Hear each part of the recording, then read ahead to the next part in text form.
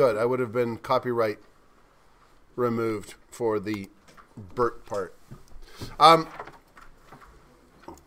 Darwin was deeply interested in pigeon breeding. And humans used to breed. You've probably heard of the carrier pigeon. That was famous for events in World War II in which it carried little secret messages around from person to person. We have actually completely extinct. Some of them are most useful breeds of pigeon for that reason because they were used so often and they weren't bred. We also bred them for meat. You will see some old movies where there's, they're in New York and it's classic that they have a pigeon coop on top of their building. Lots of people did. You could breed them like chickens and get meat out of them, or they just liked them. And they would breed them and they would be judged based on their plumage like we would have dog shows today. So one of the reasons Darwin's theory of evolution came about is he already knew that humans were modifying plants and animals. And not because he grew up on a farm. As we've said before, he grew up in a very wealthy family. He didn't really get his hands dirty in that kind of way. But he really liked breeding pigeons.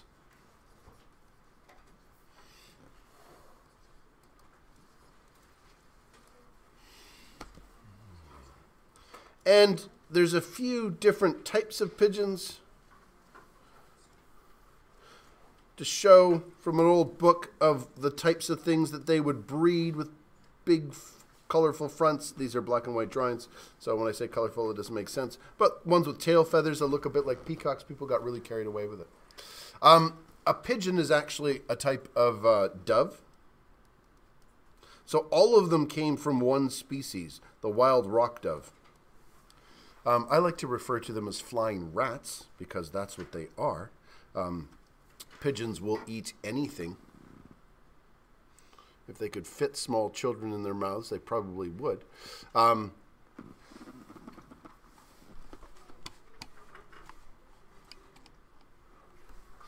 they took that one dove and turned it into hundreds of breeds.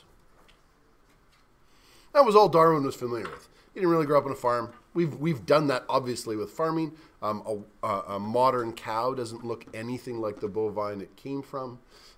Modern carrots look completely different from the ancestral carrot. We bred a lot of things for traits that we wanted, but he was familiar with pigeons. Racing. Pigeon races used to be a thing.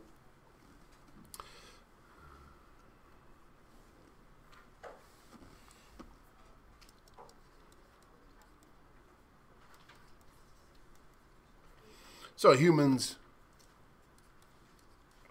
identified some traits. Oh, that pigeon has slightly different colors on its feathers.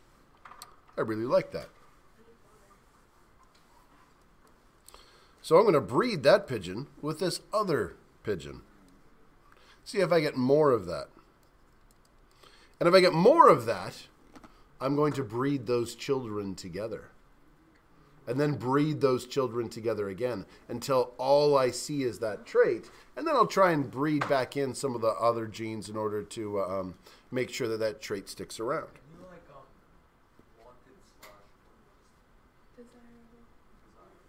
Desirable. Is that how you spell desirable?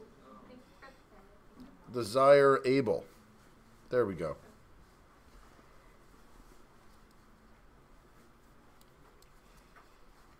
And many of those hundreds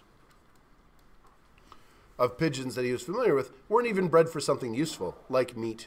I couldn't find, I don't think they ever bred them for eggs. We are lucky to have chicken eggs. The eggs of most other species are not nearly as nice as chicken eggs. They're a lot harder, a lot rubberier. And chickens haven't even been bred that much. Their eggs haven't changed consistency in a fairly long time. But we don't know their origin. That domestication, I think, happened fairly early. Now I'm glossing over it here. It's not quite in your notes. Only breeding together the pigeons that best displayed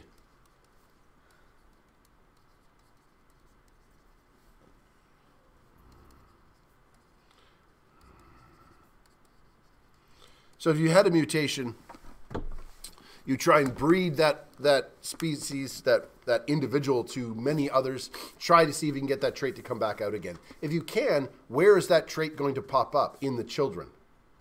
So the ones that have the trait are the children. So this is a very common thing that breeders do, is you breed the children with the traits together. You keep doing that until that trait is really strong in that population. And then you can do what's called breed out. You bring in other individuals into it. So because if you've been breeding the children together, there's probably a lot of unwanted traits by this time. As long as that trait is being now passed down very strongly, you try and get rid of the bad traits and keep in with the good ones. You can even pick traits that are terrible. How many of you have seen or owned a pug? Okay. What's wrong with the pug? Pardon? Their faces. Yeah, we've taken an animal that has a long nose and we've shrunken the nose right up to the face, to the point that their eyes pop out.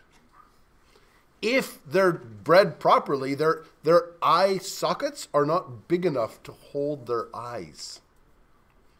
And if you even look at pictures, drawings in many cases from the 18th century, and then even pictures of pugs from even 50 years ago, they don't actually quite, we've really bred it in the last 50 to 75 years.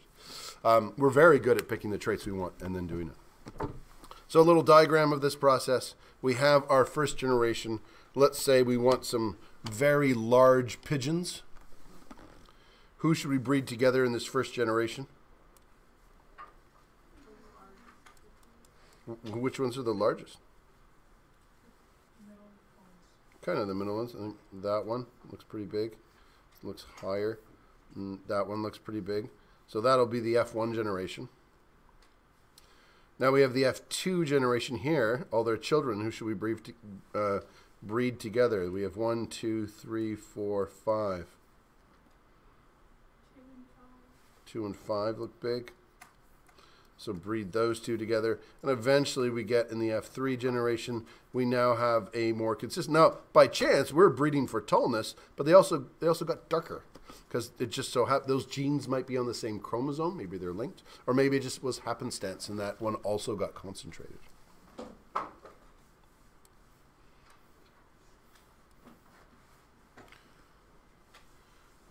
It doesn't take long to get a genetically different population. Evolution takes a long time, adaptation, but it is amazing.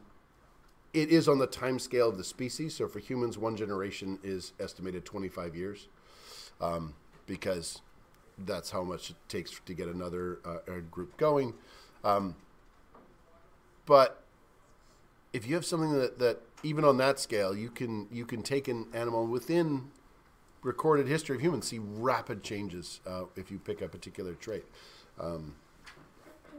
I'll show you some pictures a little later on of the worst plant that exists that humans actually bred to be the most evil plant.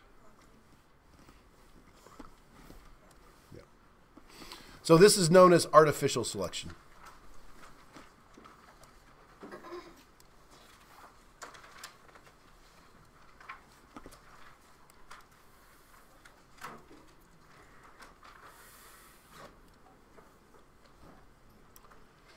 Artificial selection is, of course, distinct from natural selection. Natural selection, Darwin's great leap was recognizing that what happens with humans could also happen in nature. So in one sense, because we already understood, talk to any farmer, they already understood the basic practices of breeding. You took animals who had traits you liked. That cow gives off great milk. That bull is the son of another cow that gives off great milk. Gives off a lot of milk. Let's breed them together. They've been doing that for generations. So humans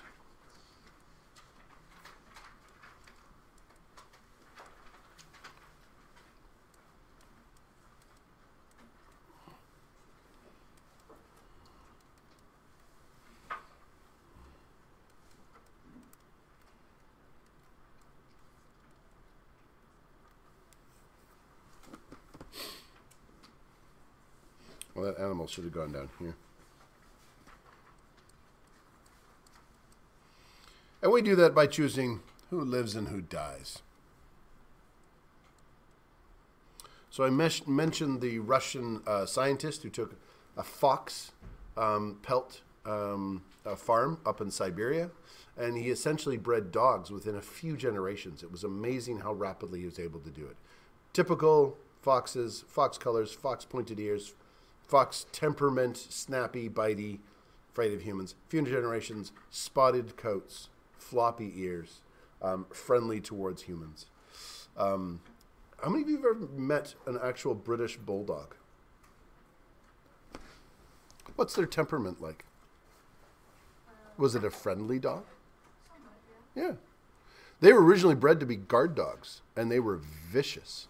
And then in the 1960s and 70s, they became really popular with little old ladies in Britain. And so the snappy ones never got bought. So the breeders changed their breeding program so their temperament was a lot more friendly. British bulldogs nowadays, very friendly dogs.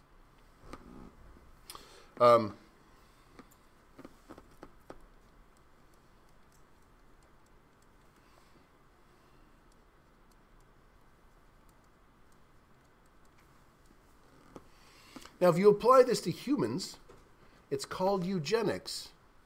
I just want you to know that if you're ever in an argument and your solution is eugenics, you are always wrong.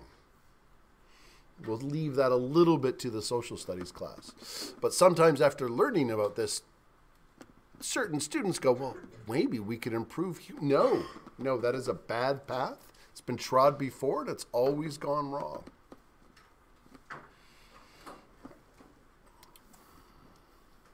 So you already have an example of a process that's very similar to natural selection because it's still based on the differences in survival.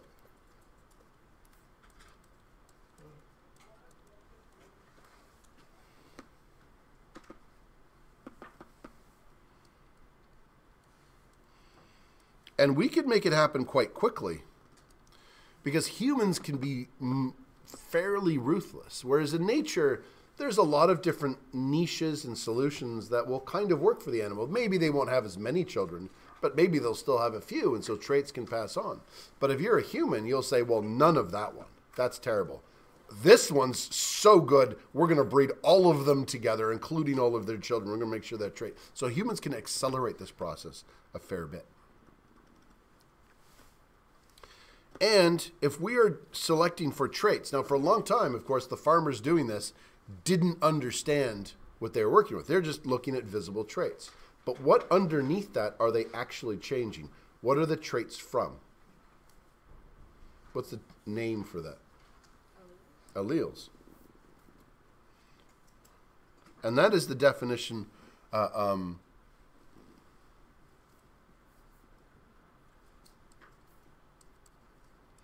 evolution. Is that you have a permanent allele change in a population.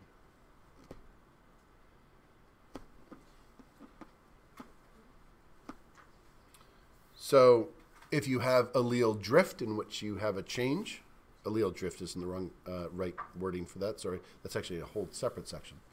But if you have alleles becoming more common and other ones dying out, that is the definition of what evolution is.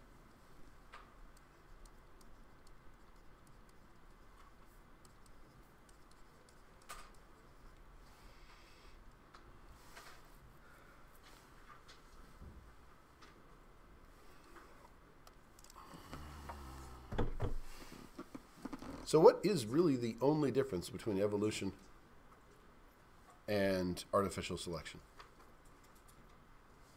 Over. How fast it happens? I just said that was a difference. And humans are usually faster, but they can also be kind of slow too. You can get rapid evolutionary change if it's happening on a scale in which those that don't fit the right niche are getting wiped out. We're actually seeing rapid evolutionary change right now. I don't know if you're aware, but you are sitting in the middle of one of the largest extinction events in Earth's history. In some estimates, it's been faster than the one that was caused by the meteor. That one apparently was gradual over generations, but now that we've been cutting down forests, ours are pretty quick. So speed would be one way to tell it apart in many cases.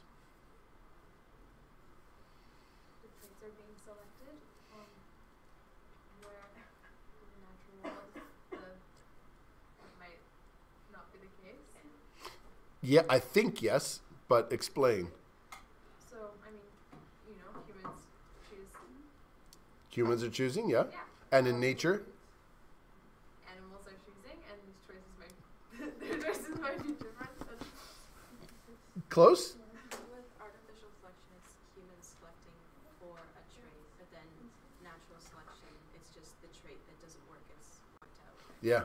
So the main one is in an artificial, there's someone who is choosing. By the way, we're not the only ones who do this.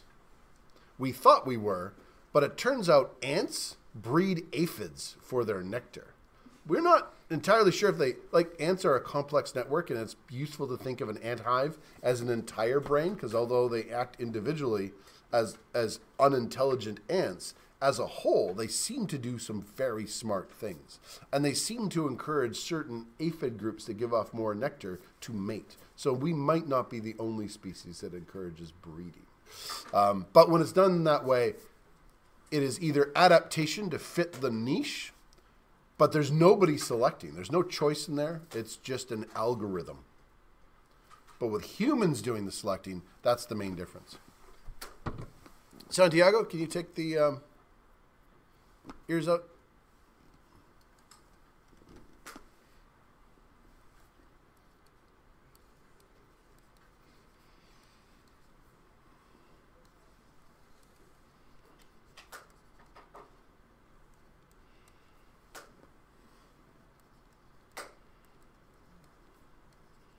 So, and this is how we can get things that are very much not geared for survival. If you are breeding a dog for its looks and not for its ability to survive, you can get dogs where their eyes pop out if you look at them wrong. The pugs, German Shepherds, are really known for their hip problems because when you look at a German Shepherd, breeding, you wanted that nice shape where it sloped down like this and the hips went down like that. It's very common for a German Shepherds in terms of its breeding for its hips to be destroyed later on in life just as a natural progress. They don't have strong hips. And so breeders are always trying to combat these problems while still getting that look. But part of the problem is that look requires a certain shape of hips or face or nose or anything else.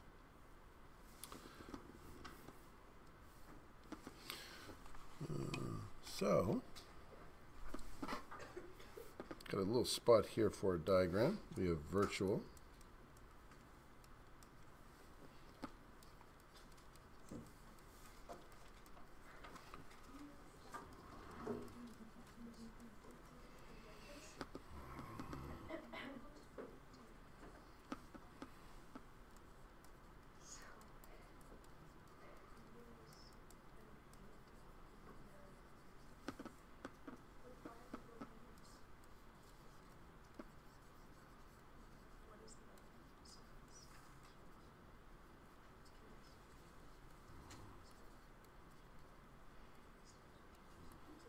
So true in both. We have a type of selection process. That selection chooses,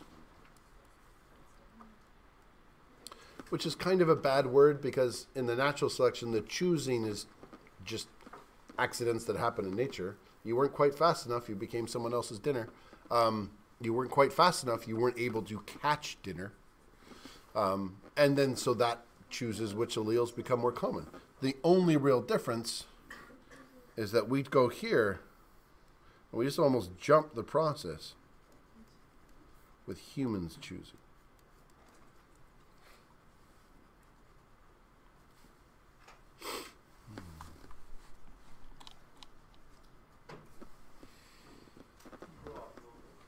Oh, sorry.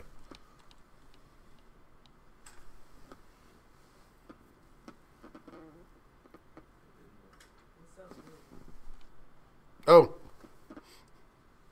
I was doing the wrong screen. What is which word?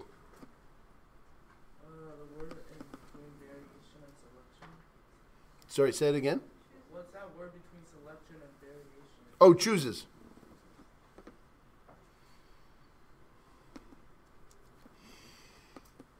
Oh, while you're doing that, I should probably also do it.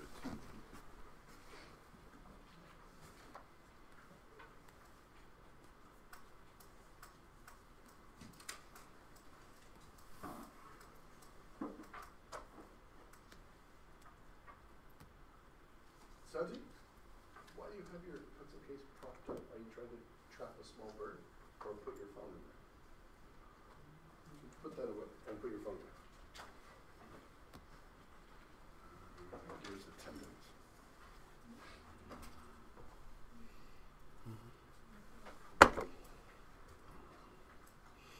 Inose, Ayana, Asha, Besma, Charlie, Yes.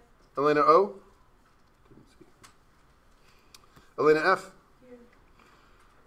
Felix, Jack, Lilia, Luke, Manuel, not here, Nika, Araya, Portia, Rowan, Santiago. You have to say here, Santiago. Excellent. Savannah, Sierra, Sophie, Soren, Wilbur, Yash. Excellent. Okay. Labeling this process.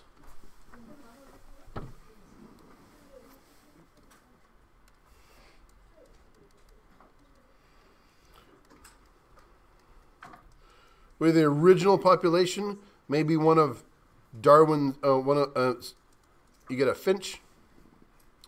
In this case, we have the proud and majestic gray wolf. We apply a selection pressure.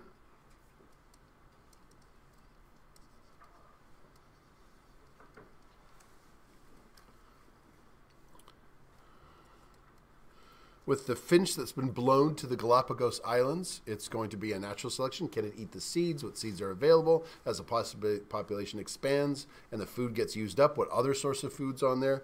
And here we have humans. Come, eat some of my food we have by the fire, and maybe you'll bark and wake us up when there's predators nearby. Dogs or wolves are the earliest domestication we have evidence for. They have been with us for so long. It's hard to put into words. We are finding connections that we think might be built into our biology to respond to dogs. What? Selection pressure. Like queen. Pressure. Dogs will mimic a lot of human facial expressions. Because we've been living with them for so long, they've adapted those instincts into themselves. Dogs that have a more recent wolf ancestry, because there's some species that do. The husky, I think, is an example, in which they were not descended from the gray wolf, but some other ones and adapted. Sometimes some things are just not there in the way that these are. The dog domestication is very old, which is why I hate them. They are spies among us, and who knows what they're going to be getting up to. And then you get a genetically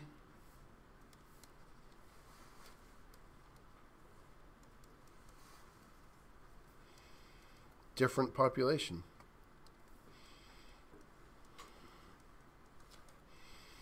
Because you have the majestic gray wolf, and then you have this thing. Like... And there's that, which is this little tiny wiener dog. And then you have a Great Dane. If you put them next to each other, tell me they're not different species. Could they even mate if they wanted to? Probably not. I would hate to see a dachshund impregnated by a Great Dane. The puppies that would come out. Would they be too big? Would they kill the poor wiener dog? We have managed to breed a huge variety for a number of tasks. From just being weird pets, which I can't say this didn't have a job. A lot of dogs that I thought were just weird pets because they're small and cute actually turned out to be ratters. Rats, particularly if you go back in time to modern day, were quite big, and cats couldn't fight them. Rats could kill cats. Cats keep down mice. Dogs take out rats. And so they would breed dogs to be small enough to go down the rat hole, grab it. So if you wonder why they like to play with toys, and they pick up the toy with their mouth and they shake it really hard, they're trying to break the rat's neck. That's what they were bred to do. Which is we took a natural instinct. They do that when they're hunting, and we just bred it to do it to everything, so that if they encounter a rat, they'll kill it. And then we train them to go down rat holes. And then after the rats left, because we got better at things like sanitation and not leaving our poop everywhere, they just became cute little pets. Any of you who've ever had a dog that was originally a herd animal will know that if you're going for a walk, they'll try and herd you and make sure that you're all sticking together. Grew up with a Laddie, Australian sheepdog. And if we wanted to bother Laddie, all we'd have to do is start walking 5 feet apart and then slowly increase our distance. It would drive Laddie insane because the herd is different. They had jobs, even if we don't use them for those jobs anymore. Animal breeding. Now, there's a difference between taming. This is not taming, just to be clear.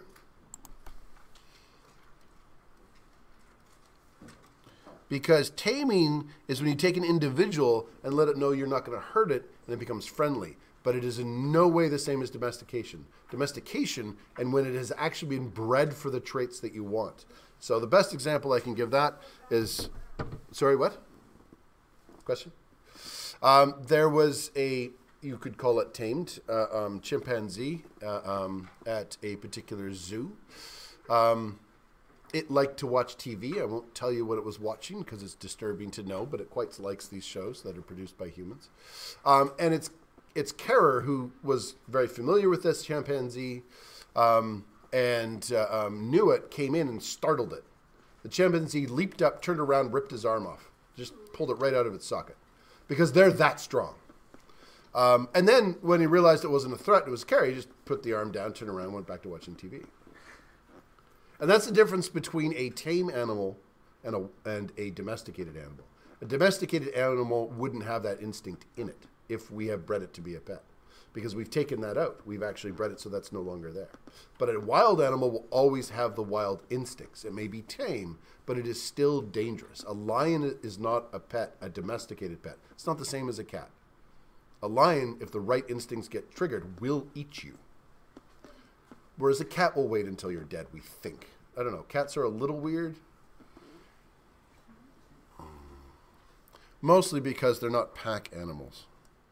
Not to go into it too much, but you need the right kind of animal to domesticate. Dogs are pack animals. So all we did is we took the pack and we bred it so that it thinks we're its pack. Dogs kind of think they're humans. Psychologically and bred into them, they will accept us as one of their own. Whereas cats don't have packs. They have warrens, and they're all individuals. They live together, but there's no leader, so there's nothing to breed there to tell them that we're the leader. So they just accept us as another stupid cat that goes unconscious all night and doesn't move.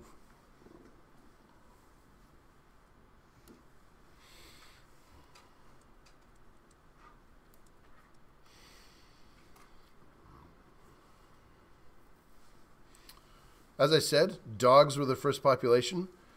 We have evidence of 36,000 years ago, and very recently someone was proposing that certain changes in the genetics, this wasn't based on fossil records, but genetic records, so there's some question about dating. It might even be much, much older than that. Wait, what does that say? Dogs. Oh. Yeah. Or a dyslexic god.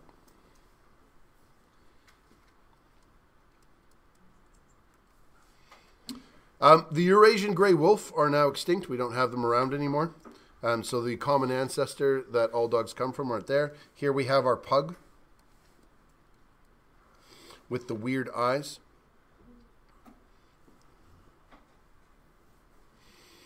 And each continent had their own little individualized breeding program. And you know that that is just a very, very small summary of all the different dog breeds there are. And then people nowadays start doing things like, I don't just want a purebred dog, I want a Labradoodle. Like that's a breed of some kind. It's not. It's a Labrador and a poodle. But we're again looking for different things. You want the intelligence of a poodle and the friendliness of a Labrador. So let's see what you got. Labradors are known. Their temperament is really good. They're really, really friendly. Poodles are really smart. They were bred to be very smart hunting dogs, which is why if you own a poodle, especially one of the large ones, a standard poodle, they are insane. They are so smart, they get mental health problems. If you don't walk them all the time and play with them and give them a new and different environment to interact in, they'll get sad and they'll start doing weird things in your house. They'll rip apart stuff if they think you're ignoring them, so they're one of those dogs that'll destroy everything. But they'll also just go into depressions and stop eating. They'll get anxious in weird situations. They do all the things that intelligent things do when their mental health isn't so good. Yeah. When did the gray wolf become extinct? Oh, I don't know the answer to that question. That's a good question. I'll see if I can find out. Or if you find out in the next 2 minutes, let me know, and I'll put it up there. I don't know if we know that. But we might be able to guess genetically, depending on how long the dogs have been around and changing. Okay, next. We've been doing it with cows. Why you stop that?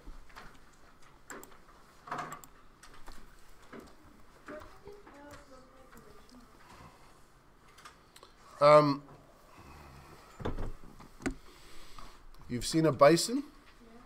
Yeah. And have you seen some of the great, I can't remember a Eurasian like water cow? Can't remember what they're called. There's like a cross, like a furry version of that.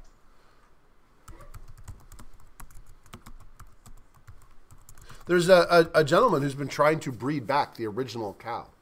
So he's been taking cows and trying to breed back traits for survival based on what he thinks it is and letting them, so let me get it.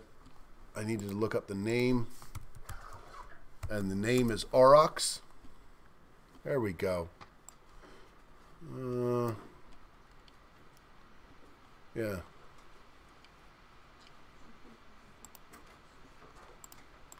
So, original cow, giant horns, more like that. There's a skeleton of one. There's evidence of aurochs, wild ones in Europe. Probably about 3 to 4 times larger than a current cow. Like they were huge. And we also bred them to be smaller so that they don't kill us.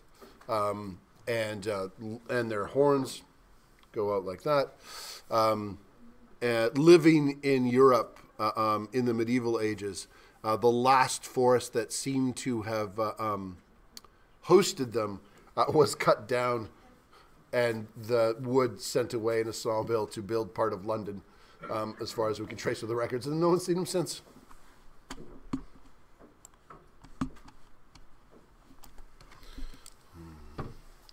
So, yeah. I have a question. It kind of doesn't. It kind of goes to what we're talking about right now, and it kind of doesn't.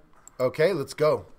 I heard that like some scientists are trying to bring back extinct animals such as like Woolly mammoth. T-Rexes and bisons and all that. What do you think of that? Well, first of all, the world needs more dinosaurs. The whole Jurassic Park idea is probably unrealistic. The idea we could even get DNA, and then if you can get it, to put it in something, is the most science fiction. But woolly mammoth DNA, there is someone who's proposed a way that they could do it.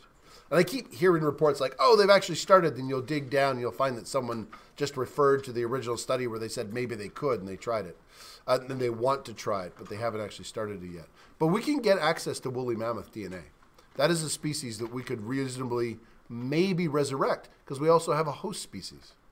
If you can get enough DNA together to make an egg, a fertilized egg, and put it together, and maybe there's some missing bits, but fill it in with some elephant DNA. They're close enough genetically that might work.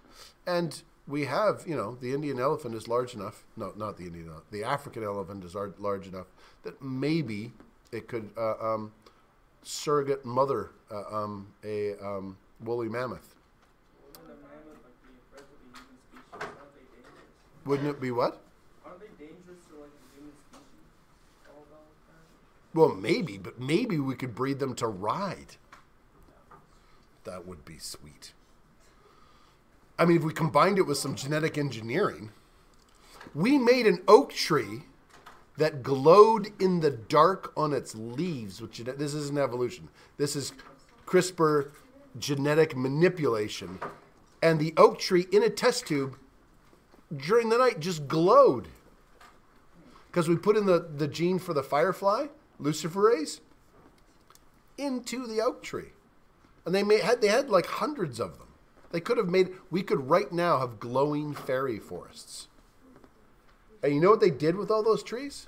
What? They incinerated them. Why? They get out into the environment and destroy the ecology. I don't know.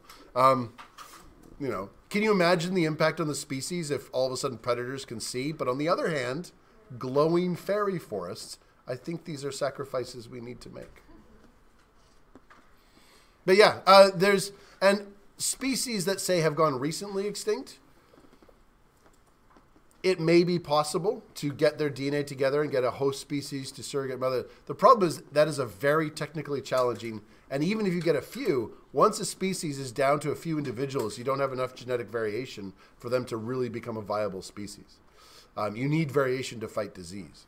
And so one of the problems with all of this is that they're probably just going to go extinct again. It's much easier to save a population than it is to recreate that population. But I think it's cool. Like, interesting biochemistry. Horses and elephants, of course, have been used for manual labor.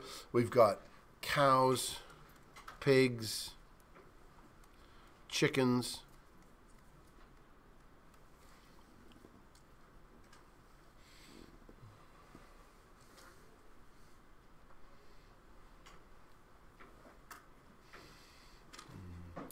Or in that famous Homer quote, yes, I'm vegetarian. I'm no longer going to have, oh, you're not going to eat any animals? Yes. You're not going to eat ribs or bacon or chops. And she's like, this is Lisa, Dad, that all comes from one animal. Oh yeah, some magic animal. Pigs make so much different types of food. We've been breeding them for a fair while. And if you've ever seen the cute little ones on storybooks and TVs, they are also huge. They're about the size of 3 tables put together lengthwise, maybe a little bigger and really wide. The horror movies where they talk about how fast they could eat through a human, those are all true. They can get very hungry. Dogs earliest, we've got sheep, pig, cow, goat, cats a little later on, the humped cow, llama. Llama, important source of wool as well as meat. Alpaca. The camels, one-humped and two-humped, are domesticated at different times. Chickens, not nearly as long as dogs. Turkeys, relatively recent. And the duck, relatively recent in terms of breeding it specifically for food. The amount of different duck species that are bred just for decoration, even today. I didn't know that this existed in the world, but in different cultures, that's actually a big part of the tradition. Goldfish. Apparently, the reason why in North America I grew up with pictures of goldfish and people thought you put goldfish in a tiny little bowl is because some people went to another country, Japan, and saw goldfish in tiny little bowls and said, oh, that's how you keep goldfish, and brought the practice back here. No. Apparently, that's how they displayed their $10,000 goldfish. They're very expensive bred goldfish. You actually keep them in really large ponds. It's very sad for them to be kept in tiny little containers. Okay. Plant breeding. Here's where we'll get to the evil plant.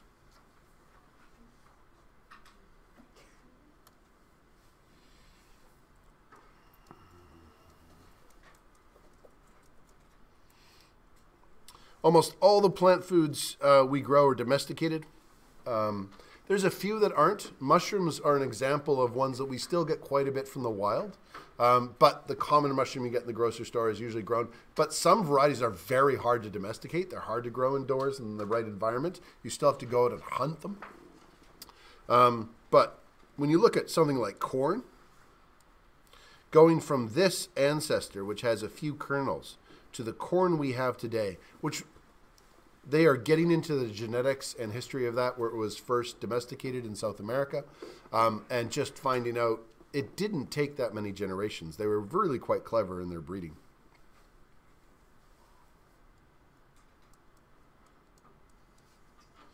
So they had usable, decent corn. Not quite like this standard, but much better than this fairly rapidly within 10 or 12 generations, which would have been a number of human generations.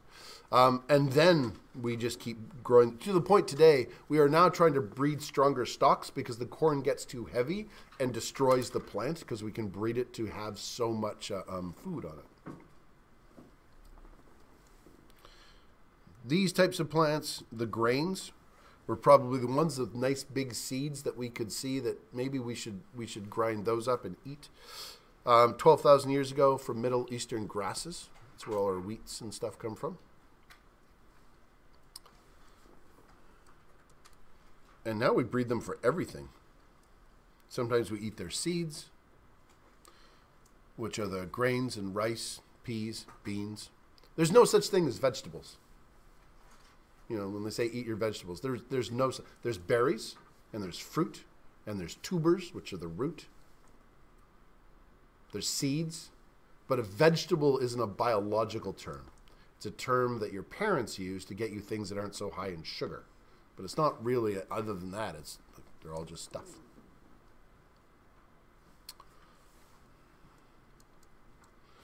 We, of course, took fruit. If you took here, this is the original peach. 25 millimeters, so 2.5 centimeters. And now we have the artificial peach. That's 2014. The difference in size, huge.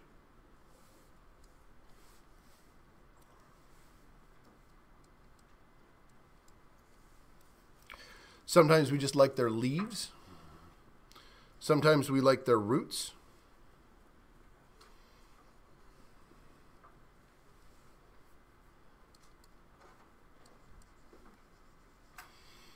And if we're eating their roots, we're eating their tubers, the carrots, the beets, the potatoes.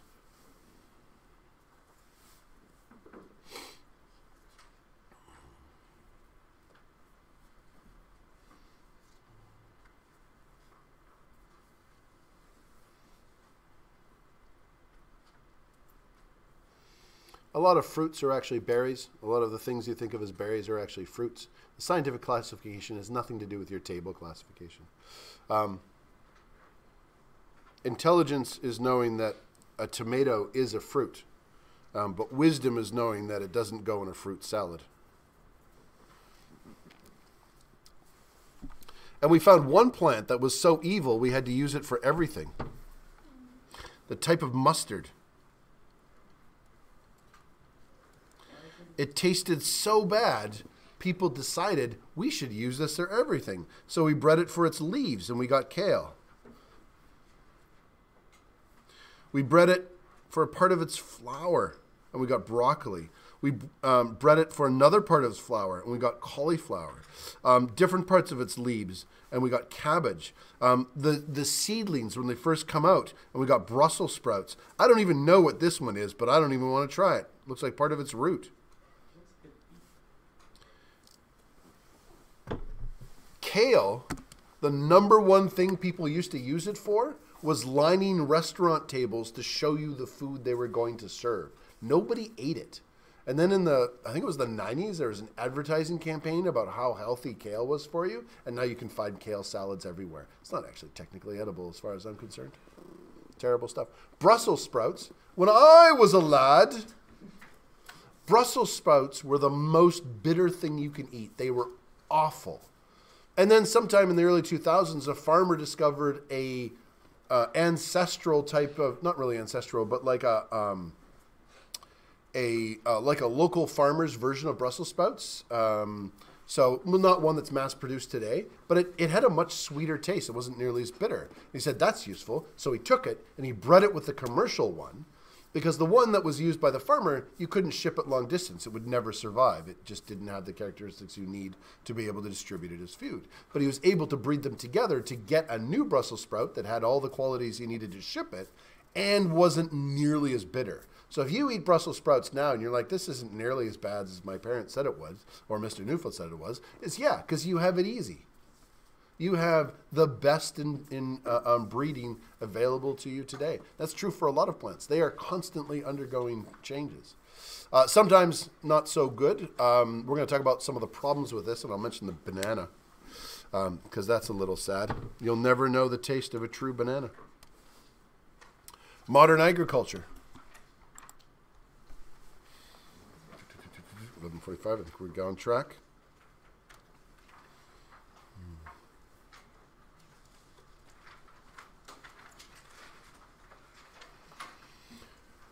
To feed the planet, we need to be very specialized in our food production. You don't feed, what are we at now?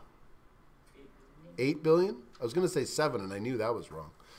We don't feed 8 billion people just because, it happens by accident. It requires industrial farming to feed a lot of people. And everybody needs calories. One of the easiest ways to farm is you plant one kind of plant because you need one type of machine to gather it. But that leads to a monoculture. And sometimes the plants aren't even from seed, so they don't contain any genetic differences. Sometimes they're all genetically identical. If you've ever seen a watermelon, you'll know that there's seedless watermelons. So how do they grow those?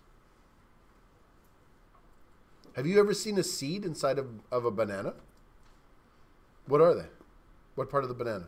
Like in the very center. Yeah, those tiny little black things. They're completely infertile.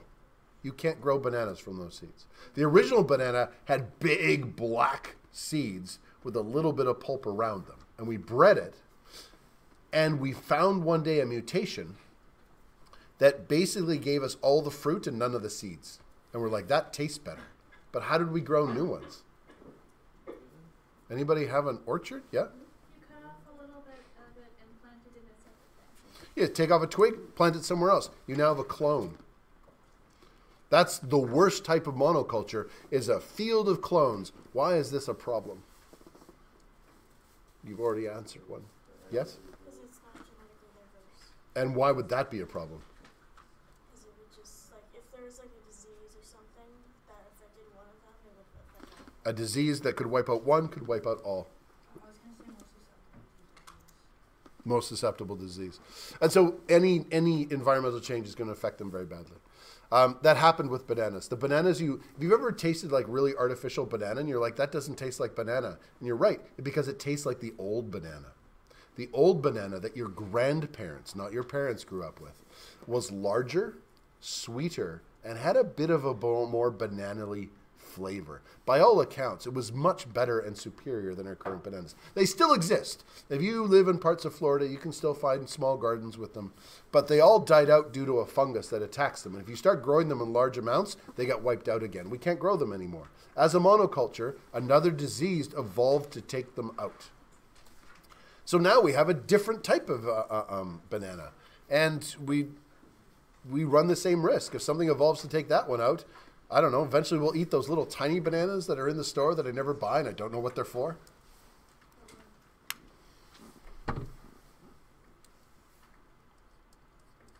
And so we have that tension between trying to farm efficiently and getting as many calories out of the ground as we can. Now, of course, part of this is capitalism. The farmer wants to make, or the corporation wants to make, as much money as possible. But it's also a necessity. We want to use as little land as possible to make the most food. If we are using up lots of space to make food, it'll cost more and then people can afford less food. One of the worst things that increased hunger worldwide was the advent of organic farming. Not because organic food is any worse than regular food, but it used up more land and was more expensive. So farmers that would grow more calories grew less calories. Even if you're the people who wanted to purchase food weren't purchasing organic, that just raised the price of food on average because now there's less farmers growing traditional food. That doesn't affect us very much, but it very much affected people in countries where food is a scarcity. They couldn't buy as much food. We worry on a global scale about distributions because one of the things capitalism is really bad at is properly distributing the wealth. We won't be seizing any means of production today, but maybe tomorrow. Shh. We can't mention that. So it is very efficient.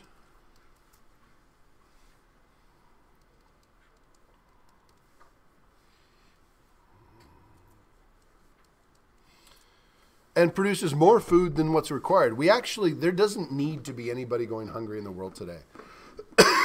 We have enough food to feed everybody. And we actually have enough food to feed everybody well. We just don't get it to the places. Distribution is one of the most difficult parts of any system. When the pandemic happened, there was people who didn't have enough food. And there was people with, there's farmers talking about their onion crop. It's just rotting. They would take the onions in and then they just dumped it on the side and they would just rot there. Because they grew onions for restaurants. The restaurants all shut down. So they had nowhere for their food to go. You're like, can you donate it to a food bank? Sure. They donated it to their local food bank in their farming town consisting of 170 people. Like, someone's got to come pick up the food, deliver the food, take it to people who need it in a place far away because nobody in that town needs that many onions. And so it's the distribution often that where we're really falling down on is getting the food to the people who need it and to the people who can't afford it. But it's very good. We're very good at making food.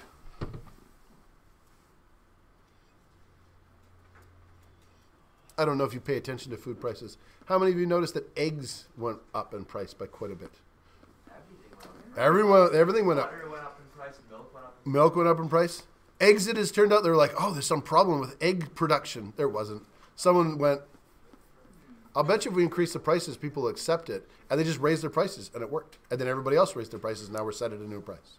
Yeah, no, I heard that. Capitalism. I heard the production thing. People are saying that eggs are like, there's some type of production issue with it. No, there wasn't. It turns out that was manufactured by a couple of egg companies. A lot of our food is controlled by very few companies. For much the same reason, if you know someone who needs an EpiPen, or I should put it this way, how much does an EpiPen cost nowadays? Like $100. 4 or 5 years ago, we could get them for about $55. They cost about $30 to make. They were really cheap to get them. We got the distribution now. But a company bought up all of the companies that make EpiPens. It's now basically a monopoly, and then they jacked their price. In the U.S., does anybody come from the U.S. know how much they cost there? EpiPens. At one point, they peaked at $400 per EpiPen. Yeah, and then some negotiations and rules, they got it back down to, I think, $200, but it could be lower now. Mark Cuban's new online company that, it's not really new, but it was created like over like the last year or so. It's like the online pharmaceutical thing where he was instead of, he realized that pharmaceutical like products, like medicine, stuff like that were so expensive in the US that he made it so that he bought it direct from like manufacturing. And he ended up getting like the price of like certain medicine was like 400, like EpiPens, and like asthma medication, stuff like that. And he was selling it for like on his website for like $30-40. Yeah. Showing just how much like the gap in market is, how much like the government's kind of like, how much these companies are profiting off. Yeah, there's a huge market. If you can get a monopoly, you can make a huge. One of the problems living in Canada is that we have such a small population compared to other places. Like, we essentially have functional monopolies. Telephone systems are functional monopolies. They're called oligopolies. Each telephone company makes an agreement with the other one that they won't compete in their area so they can keep prices high. And unless someone comes out and says, I'm going to compete, then they can just keep it high. Also, like, Canada has like the most expensive like phone plans. Oh, yes. That's one of the reasons. We are a wide, broad country, And it's very easy with a low population, so it's very easy to capture our market. It doesn't require much investment from an outside company. Some of the hold it. It should say problems at the top. Modern agriculture and Does that say looks? lax. I'm not too worried about their looks. So we should fill in something like problems here. So we need some genetic diversity. Heritage species, that's the word I was looking for. We need some heritage species, like the whole broccoli example. Not the broccoli example, the Brussels sprout example. Having that heritage one with different traits really helped us out to make Brussels sprouts a little less disgusting. Not completely less disgusting, just a little less. Sometimes we select crops.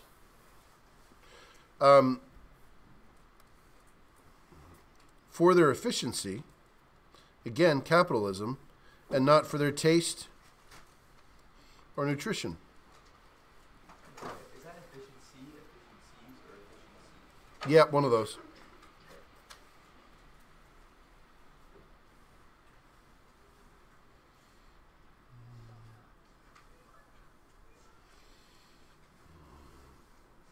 An example of that is the Red Delicious apple. How many of you like Red Delicious? How many of you have a variety of apple that you like more than the Red Delicious, if you like apples?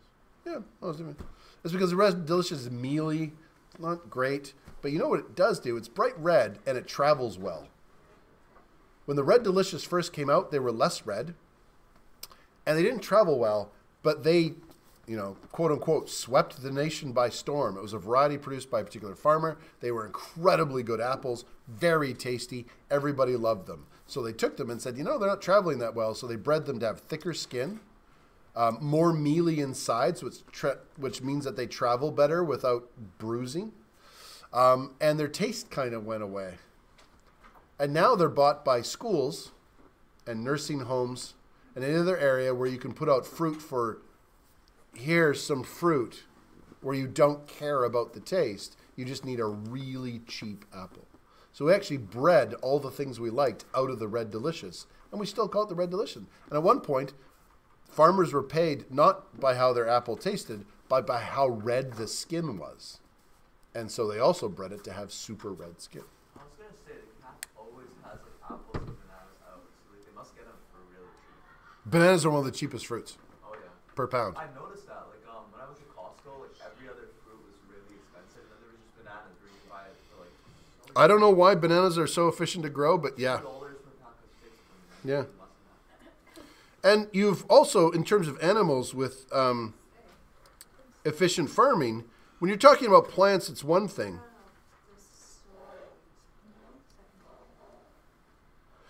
But as I said, I grew up on a farm. I grew up on a dairy farm. The cows went out in the field.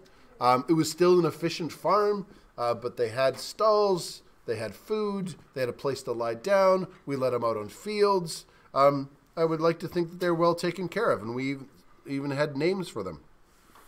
Or they are put into pens where they're never allowed to move, and they have to stay there the entire time, and that's the way they grow up. Sometimes the most efficient way of farming may not be the most moral way of farming. And that's another thing we have to think about, how we're farming all of these animals. What kind of industrial farming? If you know your local farm, you can go and see. If you don't know your local farm, you can go and you don't know how they're growing them. Now, that being said, turkeys are pretty stupid. I worked on a turkey farm in which they said they were free range, as in they could go outside, and they could, but they never did because they were too dumb to go through the door. One day they got out, we had to go get them back in because it was raining. And modern bred turkeys are so dumb that if they look up, their beaks would fill with water, and then they would start choking to death and die in the rain. Wild turkeys don't do that, but modern bred turkeys sometimes do. Yes? Their taste/nutrition or what? Secondary? There. Oh, taste or nutrition. I just put a slash there. What's that last word? Secondary. How much time do I have? Oh, not enough. There's one last film. I want to talk about organic, but I'll show the Kirkstad video next day.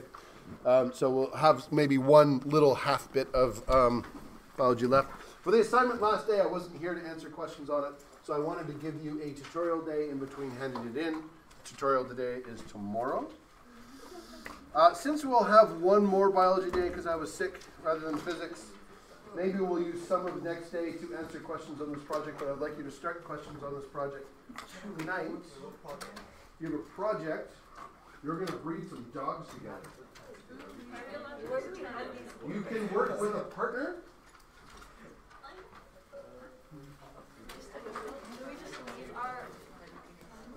Oh, you're hanging. Yeah, you can put it up there if you want.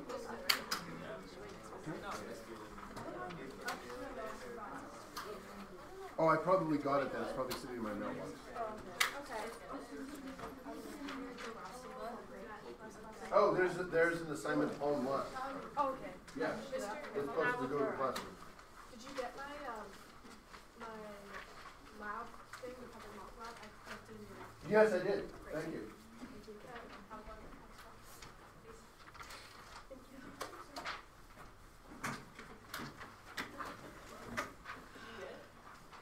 Thank you for that. I know that was a lot of notes. You were good stand-up people. Next day we will celebrate. I think this will require some. You do it in pairs. And I'm like, Did we get class time for this? Did we get class time for this? I think next day I will give you some class time for it. But I think there might be questions, and I don't have enough time right now to answer any questions. But try and follow through the instructions. Not try. Follow through the instructions. The instructions, I think, are fairly clear. Oh, you already have one? Does anybody not have a handout?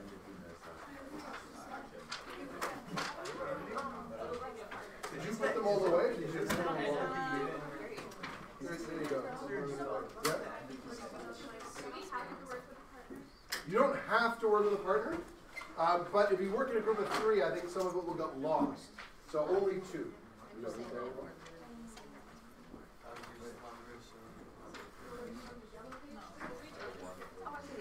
No, everybody's putting them away. You have like 5 minutes right now to start. Read. Read. Because now I can answer their questions. I just know that I won't be here for next day. I will be here for next day. I mean, I won't be here for very long. So you could start reading rather than crocheting or knitting. Crochet and knitting are the same thing. Let's do a vote. How many of you think that crocheting and knitting are the same thing? There we go. Come on. Wait, is this like Pardon? Yes, they are. No. I think I've gathered enough worksheets and stuff. I'm not going to have a formal assessment on this section like I did in chemistry. But we are going to have a final exam. So it'll cover biology, chemistry, and physics. And they'll emphasize biology and physics a little bit more. Yeah. We did Punnett squares. We did genetics. There's a ton of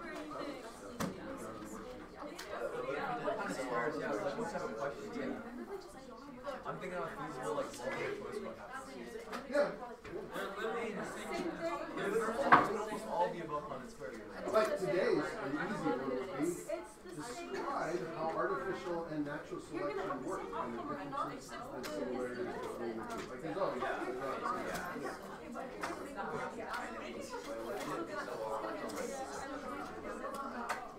maybe. It would be more answer than right or wrong. Yeah, I mean, they have a right or wrong, but there's more variation in that right or wrong. We're right now discussing the final, and one of the things we're thinking about is part of it making practice. Like, go up there and do this particular chemical experiment, and then tell us, like, the type of reaction, balance the equation, and what the product is. Yeah, but if you don't understand, then I do understand. It would be awesome. And you'd actually have the chemicals, like you could see everything. Did you?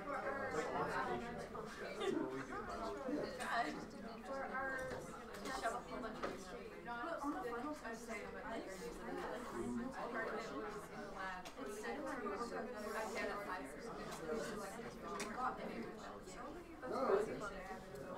We're actually probably going to let you identify it because you have to read it.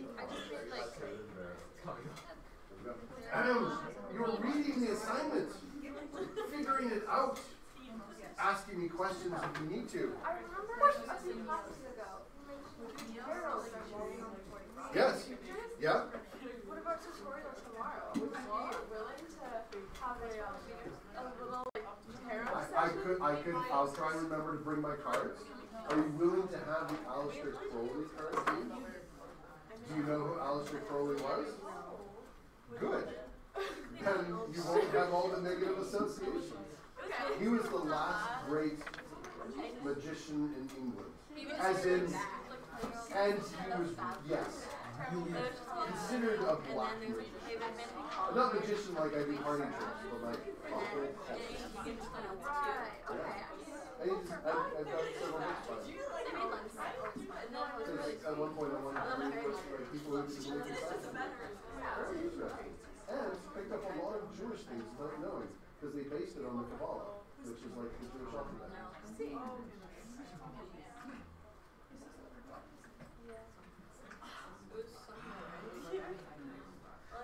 I feel like the whole read this in the last 5 minutes, like answer questions, really important. I could have just started showing you the video. I read the instructions. After all those notes, you just basically So done. when is this assignment due? Which assignment? The one I just gave you? I'm going to give you some help next day, and then I'm going to evaluate probably the day after that. Does that make sense? Wait, will do you knit or do you still share? I do both. Or So you pretty much did. knitting. Just on the topic of definitions. Doesn't matter. The Right now you're wearing pants, but if you fuse those together, you would be wearing a pant, not a dress. A dress is just a single pant. Or a skirt. It's a single pant. Yeah, Yeah, exactly. exactly. Thank you. Thank you very much. But we just use different names. Yeah. So like Yeah. crocheting is a single. It's a single knit. Yeah, single hook knitting. It's not even a knit Yeah. stitch. Oh, like crocheting is like loops, but knitting is like Project that we're doing like instead of the exam. No, we're not going to do an exam. We have done lots of worksheets, so I think I've done enough evaluation of things.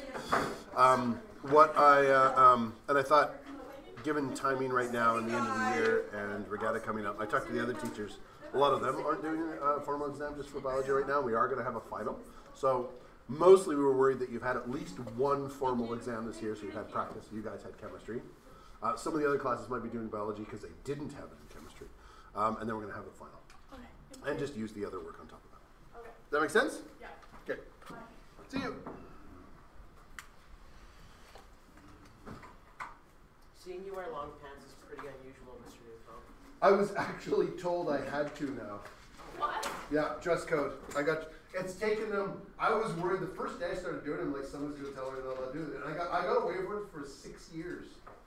Just wearing shorts every day. And finally someone was like, you have to wear pants as part of the school dress. It's not allowed to wear shorts anymore. Can't you keep wearing kilts? I can, technically, yes. Like that, wear shorts underneath. Same I have to talk to the kilt makers because I've worn it a couple times. You're supposed to wear it like this high. Yeah. But I find, especially when I'm doing something like a lab and moving around, it naturally wants to drift down. I want a belt and wear it here at times, and I want to wear it high at other times. So I have to contact the kilt makers to see if that's even possible. Those Or are they'll yell at me belted because they're kilts? Scottish. Pardon? A belted kilt? Yeah. Just so it stays up. Yeah. Well, no, kilts are supposed to have belts. Just wear Yeah. the shorts on the kilt. It's the same thing. If you see a traditional kilt, I'll have a really thick, wide belt, which I got for mine. But even then, it's not, they don't have loops for it. It's just the tightness holds it on. Yeah. Yeah. Because at my elementary school, we would Yeah. do because they would do bagpipes and stuff at Yeah. big assemblies and people coming down with their kilts and belts. Have you ever seen someone put on a traditional kilt? It's just a long piece of cloth, Probably. and they lie down and essentially roll in a complicated way into it. Yeah, it's just a huge long piece of cloth, which made a lot more sense because that's easier to make. And then you just do something complicated in the morning in the field to get into it. Makes sense. Yeah. We're having a discussion about kilts. Kilts. and belts. I haven't worn my kilt in a while. I missed that. Okay, and I probably should stop recording now.